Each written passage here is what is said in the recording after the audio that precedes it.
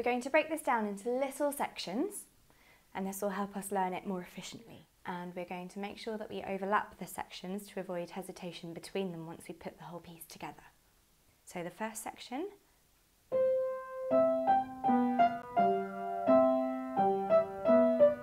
ending on C. So our right hand, we're going to stay in this position, an octave above middle C, using C, D, E, F and G.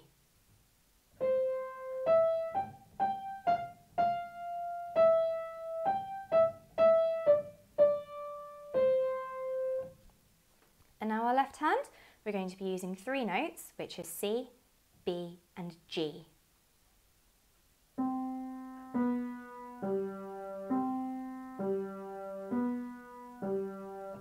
Make sure you can play both of these parts fluently before trying it hands together. So here we go, hands together nice and slowly.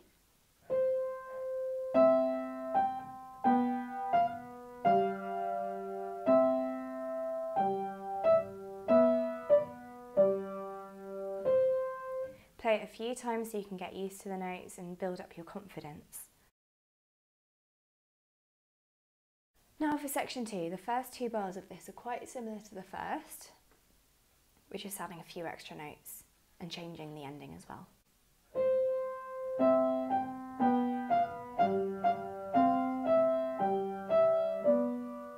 So we've got lots of Fs there. Let's have a go at our right hand.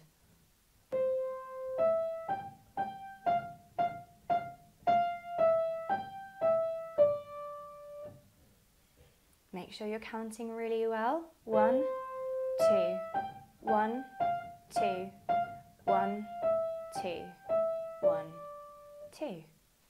And our left hand.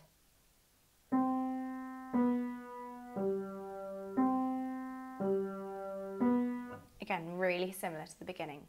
So hands together once you can play the separate parts nice and confidently.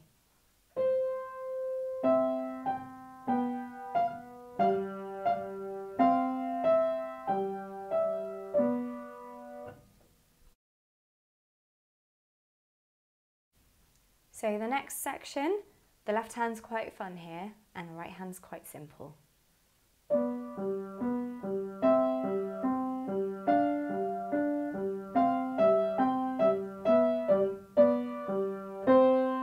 Ending on a C in both hands. So the right hand, we're going to start on a D. Rest, rest, rest.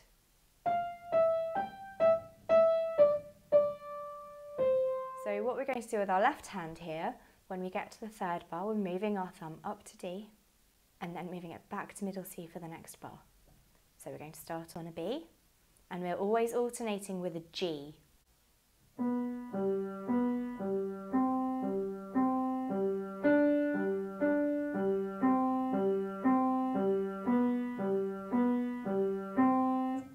So that's B and G, C and G, D and G, C and G, and B and G, ending on middle C. So hands together. D with the B, E with middle C, F with the D,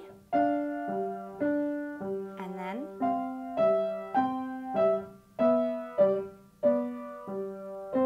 so those last 2 bars will take a bit more practicing.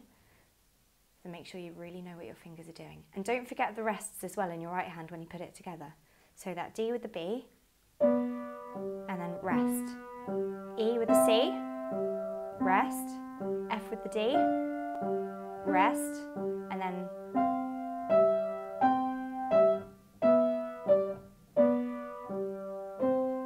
really take your time with that so that you can really get to know the notes. And just remember that alternating pattern in your left hands to keep you going.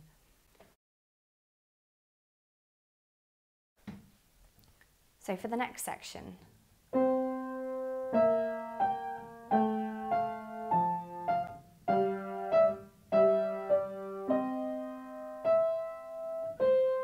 so our right hand moves a little bit here. So we go up to G like the beginning, and then we switch to finger 4 on the G. So we're just moving our hand from there to there. This is so that we can reach the A. And then F, E, and then E again, but with finger 3, so moving our hand back. And then we're adding a D sharp, and up to E with finger 4. After you've played the D sharp to E, make sure you then don't go to the B with your thumb. We want to squish our hand just a little bit so that we fall on the C. So one more time. So move our hand up. Move your hand down. And C with your thumb. So our left hand, now we're adding a B flat with finger 2.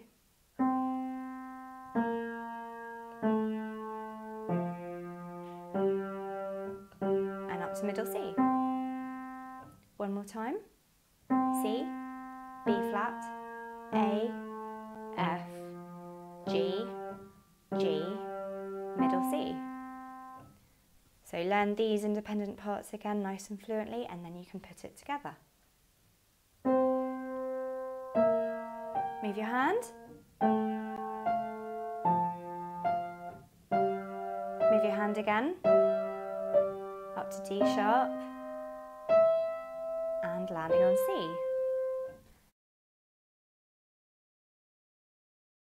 Now it's just for the ending.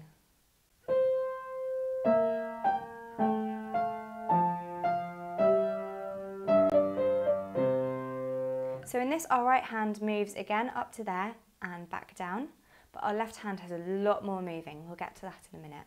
So for our right hand, like we did before, we're now changing to finger 4 on the G. And now we're switching back to 3 on the E to end.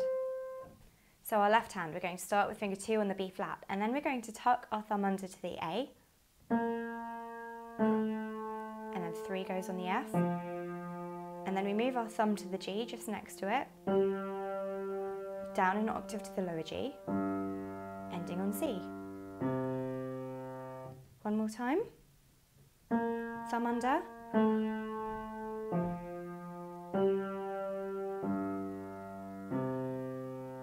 So hands together.